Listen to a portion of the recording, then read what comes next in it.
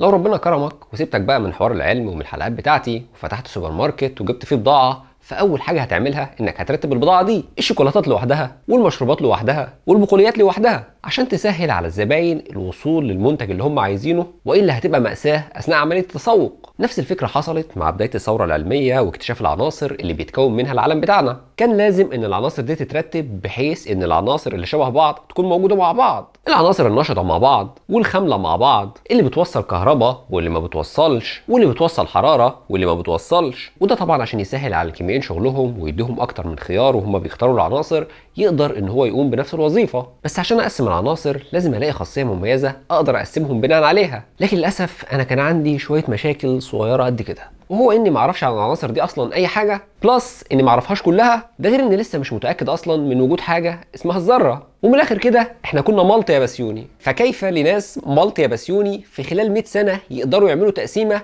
بمجرد ما تبص بيها تقدر تعرف كل صفات العنصر اللي هو اساسا احتمال ما يكونش موجود وانت لسه هتكتشفه.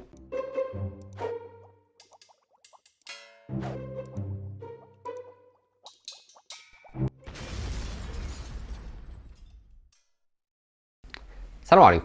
وقفنا الحلقة اللي فاتت لما رذرفورد اكتشف ان الذرة جواها نواة صغيرة بتتركز فيها كتلة الذرة وشحنتها الموجبة، والنواة دي بيدور حواليها الكترونات سالبة وبتعادل شحنتها. ومن ملاحظة رذرفورد للعناصر المشعة كان دايما عنده شك ان النواة دي مش حتة واحدة كده على بعضها، دي مجموعة من الحتت متجمعة ومكونة النواة. وقلت لك ان رذرفورد ما قدرش يحسم الشك ده بشكل نهائي الا بعد ما العناصر اتوزنت. وعلى الرغم ان عمليه وزن العناصر مرحله سبقت بكتير جدا رذرفورد، الا انها كانت تخص الكيمياء اكتر من الفيزياء، عشان كده سبتها وعملت لها حلقه لوحدها. بس هنضطر في الحلقه دي نرجع مع بعض في الزمن قبل حتى بدايه سلسلتنا، تحديدا في منتصف القرن ال18. الموضوع بدأ لما الكيميائيين لاحظوا ان الكون بتاعنا بيتكون من مقادير، والمقادير دي هي العناصر، والعنصر بالنسبه لهم كان الماده اللي مفيش اي وسيله كيميائيه اقدر اقلل بيها من وزنه. الميه مثلا لو جيت عملت لها تحليل كهربي هلاقيها انها اتفصلت لاكسجين وهيدروجين، واللي وزن كل واحد فيهم اقل من الميه اللي هم بيكونوها. لكن الهيدروجين والاكسجين اللي طالعين دول لو قعدت اعمل لهم تحليل كهربي من هنا للسنه الجايه وزنهم مش هينقص، لان دول وحدات اساسيه هم اللي بيكونوا المركبات، وبالتالي اطلقوا على الوحدات الاساسيه دول العناصر. طبعا العلماء كانوا كل يوم بيكتشفوا عناصر جديده، واللي كان فيه منهم عناصر بتشبه بعضها في الخواص بتاعتها، فكان لازم نرتب العناصر دي ونحط العناصر اللي شبه بعضها مع بعضها، عشان يعني لو جيت اشتغل على عنصر وما لقيتهوش ما اتزنقش فيه، واقدر اشوف عنصر تاني غيره بيقوم بنفس وظايفه. والفكره دي يعني مش فكره عبقريه، دي بتحصل في اي سوبر ماركت. هتلاقي مثلا ان كل الشوكولاتات موجوده مع بعضها، عشان يعني لو حد عايز الجالاكسي وما لقاش جالاكسي ياخد كادبري، ما لقاش الكادبري ياخد الكندر، وبالتالي الدنيا تبقى سهله وما تبقاش ضيقه. اول واحد جه وفكر ان هو يقسم العناصر كان الكيميائي الفرنسي انطوان لافوازى في القرن ال18. لافوازى قسم العناصر لمعادن او ميتالز ومش معادن او نون ميتالز، وقسم ثالث سماه الموايع المرنه، وقال ان المعادن هي المواد الصلبه اللي بتلمع وبتتشكل زي الذهب مثلا، والمش معادن هي المواد اللي ما بتلمعش وما بتتشكلش زي الكربون، والموايع المرنه زي الضوء والحراره والاكسجين اللي هو اكتشفه. وطبعا الكلام ده مش مظبوط، لان الضوء والحراره ما هماش عناصر اصلا، بخلاف ان الصوديوم والرصاص اتحطوا في نفس الكاتيجوري ان هم معادن على الرغم ان الخواص بتاعتهم كانت مختلفه تماما. ده غير ان في عناصر تانية وقفنا قصادها ومبقاش عارفين نصنفها هي معادن ولا مش معادن ولا موايع مرنه، وبالتالي كانت التقسيمه دي مش ناجحه قوي. وطبعا تصنيف الشوكولاته كان اسهل بكتير من تصنيف العناصر، لان في النهايه عارف انها شوكولاته او كاكاو مسكر باللبن ومكتوب عليها انها شوكولاته. لكن العناصر ده انا لسه مكتشفها جديد وما اعرفش عنها اي حاجه، انا هبقى محتاج اجيب العنصر ادرس خواصه الكيميائيه والفيزيائيه واقارنه ببقيه العناصر واشوف هو شبه مين واحطه معاه. او الاسهل عليا ان انا اعرف الخاصيه اللي بتخلي العناصر اصلا شبه بعض، وزي ما وجود الكاكاو بيعرفني ان دي شوكولاته اشوف ايه الحاجه اللي موجوده في العنصر وبتخلي العناصر شبه بعض، بحيث اني اول ما اشوف الخاصيه دي اقدر اعرف صفات العنصر ده ايه وبيشبه مين واقدر احطه مع مين. بس في اي تفاعل لافوازى لاحظ ان الكتله مش بتختفي او بتظهر من العدم، كتله المواد اللي بتدخل في التفاعل بتساوي نفس الكتله اللي بتخرج منه. على سبيل المثال لو جيت دوبت كيلو سكر في كيلو ميه وداب فيه، فالناتج مش هيكون كيلو ميه بسكر، ده كيلو زائد كيلو هيطلع 2 كيلو ومفيش جرام واحد هيختفي. بنفس الفكره لو جبت قطعه خشب وحرقتها واتفحمت وتحولت لكربون وجيت اوزنها بعد كده ولقيت ان وزنها نقص، فالنقص في الوزن ده مش وزن اختفى، ده وزن الغازات اللي طلعت من عمليه الاحتراق. اللي هم اول وثاني اكسيد الكربون وبخار الميه، وبالتالي مفيش وزن بيختفي او بيروح للعدم. ودي كانت اول ملاحظه مهمه في الموضوع بتاعنا. سنه 1779 جه العالم الفرنسي جوزيف لويس بروست ولاحظ ان نسب اوزان العناصر اللي بتدخل في تركيب مركب معين دي نسب ثابته وما بتتغيرش ايا كان مصدر المركب ده. على سبيل المثال هات الميه ايا كان مصدرها، حنفيه، نهر، بحر، واعمل لها تحليل كهربي، هتلاقي ان نسبه وزن الاكسجين فيها للهيدروجين دي نسبه ثابته وما بتتغيرش. تحديدا تسع وزن الميه هيكون هيدروجين والثمان اتساع الباقيين هيكونوا اكسجين، والنسبه دي دايما ثابته وما بتتغيرش. في نفس الفتره جه العالم جون دالتون وايد كلام بروست، بس اضاف ليه ملاحظه ثانيه لا تقل عنها في الاهميه، ان لو في عنصر معين بيرتبط بعنصر تاني فالنسبه اللي بيرتبط بيها العنصر ده بتكون نسبه ثابته او بمضاعفات النسبة دي. على سبيل المثال الأكسجين اللي بيرتبط ب 12 جرام كربون ممكن يبقى 16 جرام أو ضعف الرقم ده، يعني 32 جرام، لكن من المستحيل يكون 10 جرام مثلا أو 20، يا 16 يا ضعف ال 16. وطبعا أنت عارف إن الأكسجين بيرتبط بالكربون بذرة واحدة عشان يكون أول أكسيد الكربون أو بذرتين عشان يكون ثاني أكسيد الكربون، لكن مش بيرتبط بذرة ونص مثلا أو بذرة وربع. لكن دالتون في الفترة دي ما كانش يعرف اللي أنت تعرفه، ما كانش يعرف إن في حاجة اسمها ذرة أساسا. هو كان يجيب ال 12 جرام كربون ويحرقهم فيتحولوا لغاز، ياخدوا الغاز ده يوزنه مره يلاقي ان وزنه بقى 28 جرام، بما يعني انه اتفاعل مع 16 جرام اكسجين، ومره ثانيه ياخده يلاقي ان وزنه بقى 44 جرام، بما يعني انه اتفاعل مع 32 جرام اكسجين. ونفس الكلام كان بيحصل مع اكسيد النيتروجين. الاكسجين اللي كان بيرتبط ب 14 جرام نيتروجين كان ممكن يبقى 16 جرام او 32 جرام او 48 جرام، لكن مش ممكن اي حاجه في النص. وده لان النيتروجين برضه ممكن يرتبط بذره او ذرتين او 3 ذرات اكسجين، لكن دالتون برضه ما كانش يعرف المعلومه دي. والموضوع بالنسبه له ما كانش اكتر من ملاحظات بيلاحظها على الوزن، مره يشوف ان العنصر ارتبط بالتاني بوزنه او بمضاعفات الوزن ده. فدالتون قال يا جماعه الكلام ده ملوش غير معنى واحد، ان العنصر بيتكون من وحدات وزنها ثابت اسمها الذرات، والذرات دي ما بتتقسمش او بتتكسر لحتت اصغر، عشان كده العنصر يا اما بيرتبط بوزنه او مضاعفات الوزن ده. وبدا دالتون يقتنع بفكره الذره اللي ما بتتقسمش، وحط النظريه الذريه الحديثه سنه 1805 اللي بدانا بيها اول حلقه من السلسله بتاعتنا. بس دالتون قال ما دام الذره لها وزن ثابت ومحدد، طب ما نحاول نعرف وزن ذره كل عنصر هتكون قد ايه. طبعا لو قلت لك ان كل تفاح فيه 5 تفاحات قد بعض، فانت تقدر تتوقع ان وزن التفاحه الواحده 200 جرام. بس دالتون ما كانش يعرف الكيلو من اي ماده فيه كام ذره عشان يقدر يحسب وزن الذره الواحده، ففكر الطريقه اسهل لحساب الوزن، وهو انه يوزن الذرات ببعضها. على سبيل المثال لو قلت لك ان وزن التفاحه الواحده قد 5 ليمونات والبطيخه قد 10 تفاحات، فانت كده عارف ان وزن البطيخه الواحده قد وزن 50 ليمونه. طب لو جيت وقلت لك ان وزن قرع العسل قد بطيختين، فانت كده عرفت ان وزن قرع العسل قد 100 ليمونه. انت بقى لا تعرف الوزن الفعلي للتفاح ولا للبطيخ ولا حتى الليمون، انت قارنت كل حاجه بوزن الليمون لان هو اصغر حاجه موجوده معاك، واعتبرت ان الليمون ده هو وحده القياس بتاعتك. تمام.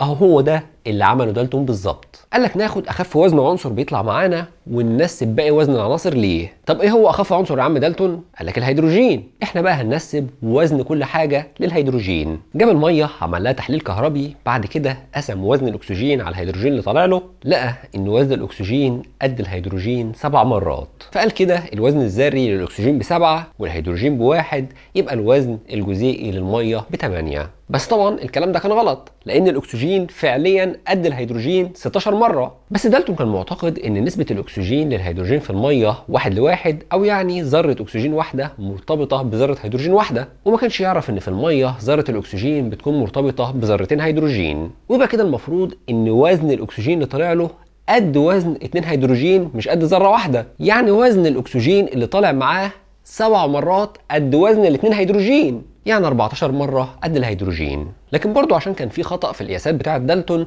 فحتى لو كان عارف ان في ذرتين هيدروجين بيرتبطوا بذرة اكسجين، فالنتيجة كانت هتطلع ب 14 مش ب 16. دالتون نسب اوزان عناصر كتير للهيدروجين، الا ان اوزانهم كلهم كانت غلط، لان ما بني على باطل فهو باطل. لكن برغم كده العالم ويليام براوت اخد باله من ملاحظه مهمه في الاوزان بتاعه دالتون. براوت لاحظ ان كل اوزان العناصر اللي طالعه مع دالتون عباره عن مضاعفات صحيحه لوزن الهيدروجين من غير كسور. يعني الاكسجين كان قد الهيدروجين ب7 مرات مش ب7.5، والفوسفور كان قد الهيدروجين ب9 مرات مش ب9.25، واوزان ال20 عنصر اللي كانوا معروفين وقتها كانوا عباره عن مضاعفات صحيحه لوزن الهيدروجين من غير كسور. وبالتالي براوت قال ان الهيدروجين عباره عن الوحده البنائيه اللي بيتكون منها كل العناصر. يعني كل عنصر من عناصر الكون عباره عن عدد مختلف من ذرات الهيدروجين ومتحدين مع بعض. والفرضيه دي اتسمت بفرضيه براوت، وخليك فاكرها كويس لان هنحتاجها في الحلقه الجايه. في الفتره دي وهم شغالين العالم جاي لوساك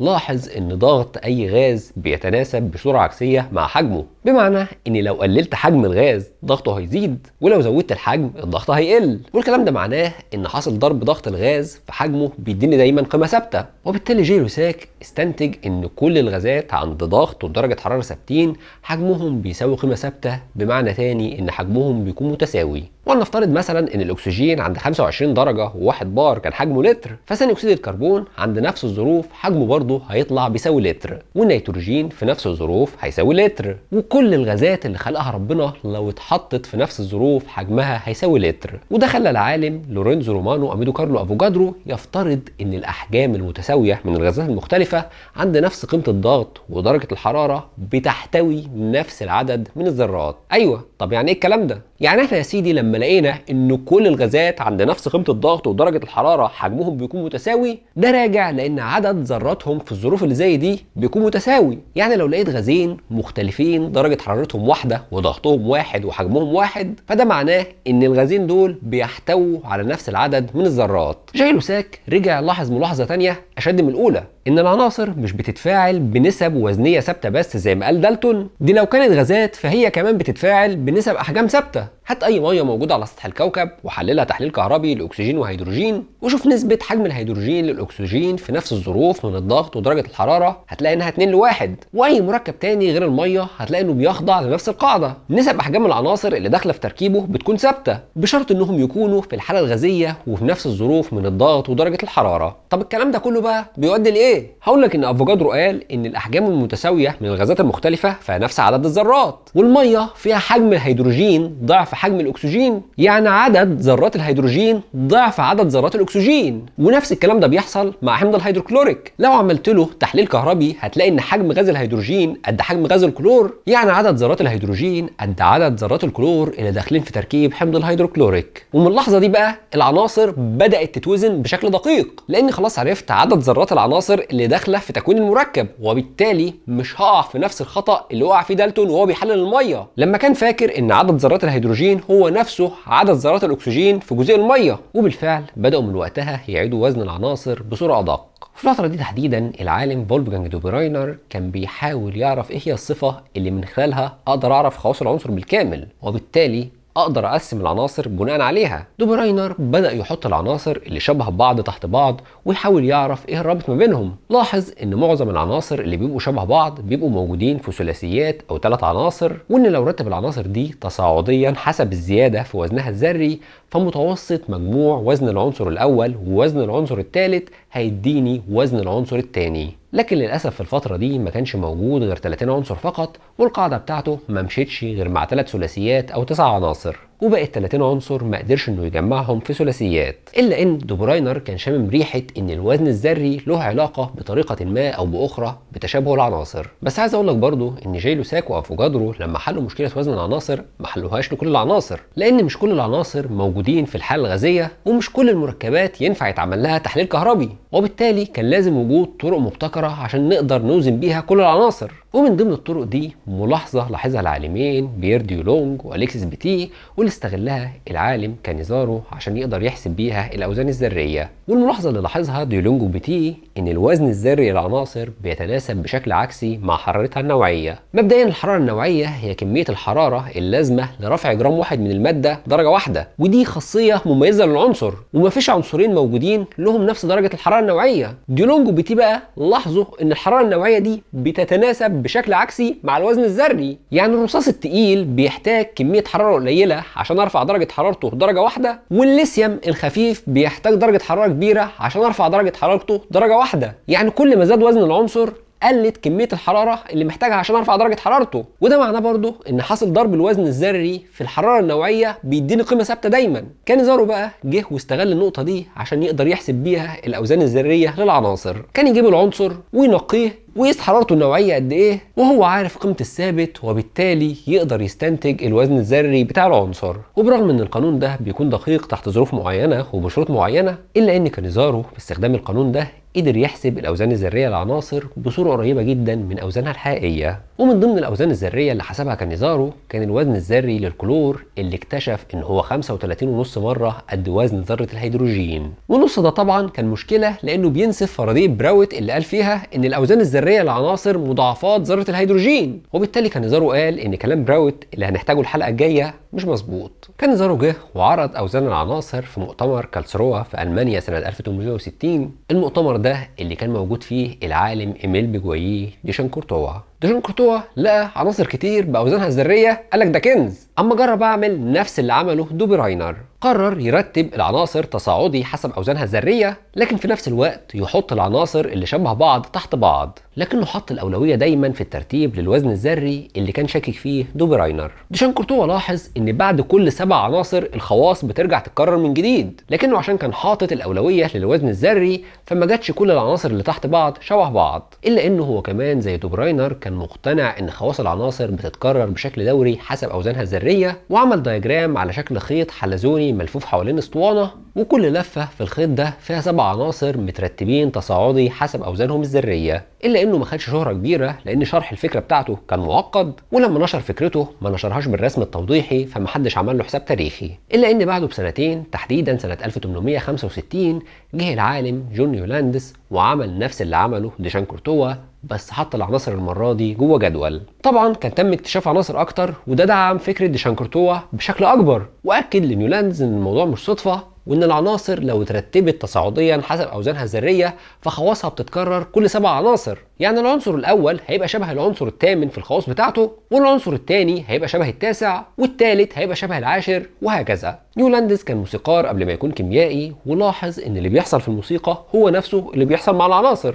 السلم الموسيقي او الاوكتاف بيتكون من 7 حركات، وال7 حركات دول بيرجعوا يتكرروا من جديد لكن بتردد اعلى، فسمى القاعده بتاعته بقاعده الاوكتاف او السلم الموسيقي. بس نيولاندس كان اشطر من ديشانكورتوا بكتير في تسويق الفكره بتاعته، وقدر انه يعرضها بشكل افضل، عشان كده هو اللي اشتهر بيها. وطبعا المفروض يعني انت عارف ليه خواص العناصر بتتكرر كل 7 عناصر وابتداء من العنصر الثامن، لانك عارف برضه ان الكيمياء عموما هو العلم اللي بيهتم بدراسه الالكترونات، ازاي بتتنقل وازاي بترتبط وازاي الروابط ما بينها بتتكسر، هي دي الكيمياء. والمفروض انك عارف برضه ان الالكترونات دي موجوده في مدارات، وكل مدار من المدارات دي بيتملى ب8 الكترونات، وبعد كده بيبدا يتملى المدار اللي بعديه. انشط الالكترونات واللي تهمنا في الكيمياء هي الالكترونات اللي موجوده في المدار الخارجي، هي دي اللي بتدي للعنصر كل صفاته وخواصه الكيميائيه. والعناصر اللي لها نفس عدد الالكترونات الموجوده في المدار الخارجي هي دي العناصر اللي بتكون شبه بعضها. الصوديوم مثلا اللي فيه 11 الكترون فيه الكترون واحد في مداره الخارجي، عشان كده بيكون شبه البوتاسيوم اللي فيه برضه الكترون واحد في مداره الخارجي، لكنه بيزيد عن الصوديوم ب8 الكترونات او بمدار كامل. عشان كده البوتاسيوم بيجي بعد الصوديوم ب8 عناصر وبيكرر نفس خواصه الكيميائيه. لكن في وقت نيولاندس جون تومسون ما كانش لسه اكتشف الالكترون اساسا، الا ان نيولاندس لما رتب العناصر لقى ان صفاتها بتتكرر كل 7 عناصر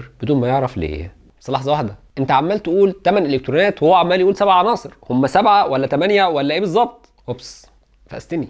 الفكره ان رامسي اللي اتكلمنا عنه الحلقه اللي فاتت في الفتره دي ما كانش لسه اكتشف الغازات الخامله، الغازات اللي بيتملى مدارها بالالكترون الثامن، وبالتالي توقع ان الخواص بتتكرر كل 7 عناصر. وبرغم ان الفكره علميا سليمه، الا انه اكتشف ان الفكره ما بتظبطش مع العناصر اللي وزنها الذري اكبر من الكالسيوم. هو برضه ما كانش يعرف ليه، بس المفروض انك عارف ان مش كل المدارات بتتملى ب8 الكترونات، في اللي بيتملى ب8 وفي اللي بيتملى ب18 وفي اللي بيتملى ب32، وبالتالي الخواص مش بتتكرر كل 8 عناصر بس. الا ان هو زي ما قلنا ما كانش يعرف الحاجات اللي انت شاطر وعارفها دي. سنة 1869 جه العالم الروسي ديمتري مندليف وقال قشطة أنا موافق إن خواص العناصر بتتكرر بشكل دوري حسب أوزانها الذرية، لكن معلش يعني إحنا كل يوم بنكتشف عنصر جديد، فمش معقول يعني كل ما نكتشف عنصر هنرجع نرتب من تاني. ده بخلاف إن العناصر أوزانها الذرية فيها كسور ومش بتقدر تتنبأ بأوزانها الذرية، فقرر إنه يرتب العناصر حسب أوزانها الذرية، لكن المرة دي الأولوية هتكون لخصائص العنصر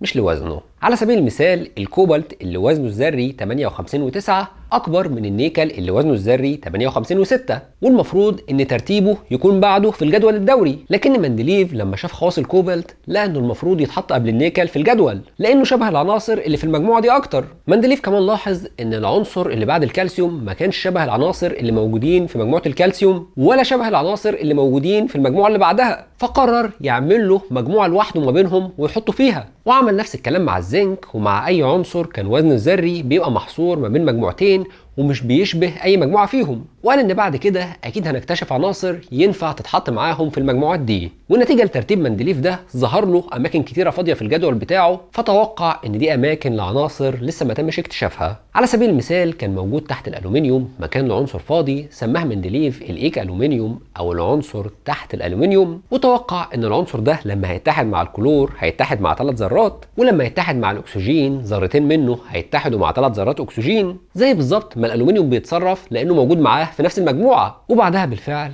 تم اكتشاف العنصر ده ولقوا انه بنفس الخواص وتسمى بالجاليوم. نفس الكلام حصل مع العنصر اللي تحت السيليكون واللي مندليف سماه الايكا سيليكون، واللي فيما بعد اكتشفنا انه عنصر الجرمانيوم. وخد بالك احنا لحد هذه اللحظه ما نعرفش ايه هو الالكترون اساسا، ومع ذلك قدرنا نتوقع وجود عنصر لسه ما حدش اكتشفه، وقدرنا كمان نتوقع الخواص بتاعته. جدول مندليف صحيح كانت معظم العناصر فيه مترتبه على حسب الزياده في الوزن الذري، الا ان الخواص ما كانتش بتتكرر بعد رقم ثابت من العناصر، وبالتالي ضرب قاعده الاوكتاف بتاعه جون نيولاندز. وبرغم نجاح جدول مندليف الباهر الا انه برضه كان عنده شويه مشاكل. اولا ما كانش عارف ليه خواص العناصر بتتكرر بشكل دوري حسب الزياده في اوزانها الذريه. ثانيا ما كانش عارف ليه بعض العناصر ما كانتش بتطبق القاعده دي زي الكوبالت والنيكل، الا ان المشاكل دي كانت لا تقارن بالنجاحات بتاعه الجدول فما اثرتش على كفاءته. لكن بعد 30 سنه من اعلان مندليف لجدوله تحديدا سنة 1897 جه عمنا جوزيف تومسون واكتشف الالكترون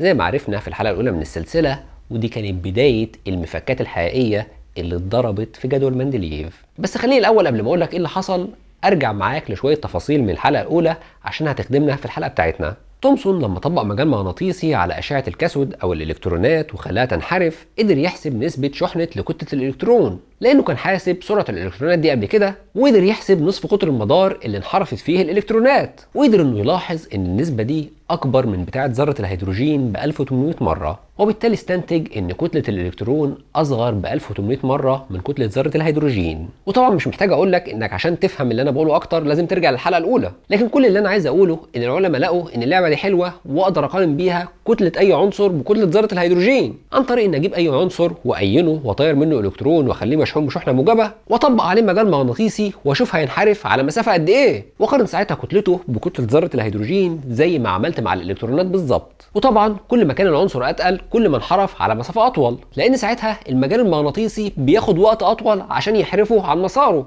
لانه تقيل. وهي دي الفكره اللي بعد كده طالب عند رذرفورد اسمه فرانسيس ادسون طورها وعمل منها جهاز الماس سبكتروسكوبي واللي خد عليها نوبل في الكيمياء سنه 1922. المهم اننا بعد تومسون بقى معانا طريقه نموذجيه عشان نقدر نقيس بها وزن العناصر. رذرفورد لما كان شغال مع سودي على العناصر المشعه وطلعوا بنظريه التحلل الاشعاعي اللي اتكلمنا عنها الحلقه اللي فاتت، كان كل شويه عمال يظهر لهم عناصر جديده زي انبعاثات الثوريوم والثوريوم اكس، وبما ان عمليه الوزن بقت عمليه سهله فاي عنصر جديد هيطلع سهل ان احنا نوزنه عادي مفيش مشكله. بس للاسف وقتها عمليه الوزن طلعت مشاكل مش مشكله واحده. رذرفورد وسودي اكتشفوا وجود 40 عنصر اوزانهم الذريه تخليهم محصورين ما بين اليورانيوم والرصاص، على الرغم ان مندليف كان سايب ما بين اليورانيوم والرصاص اماكن ل10 عناصر فقط. ده غير انهم كانوا بيلاقوا عناصر اوزانها الذريه مختلفه لكن خواصها الكيميائيه مش شبه بعض، دي متطابقه، عناصر مستحيل تقدر تفرقهم او تفصلهم باي طريقه كيميائيه وكانهم عنصر واحد مش عنصرين. على سبيل المثال اليورانيوم 235 بيفقد جسيم الفا وبيتحول لعنصر وزنه الذري 231،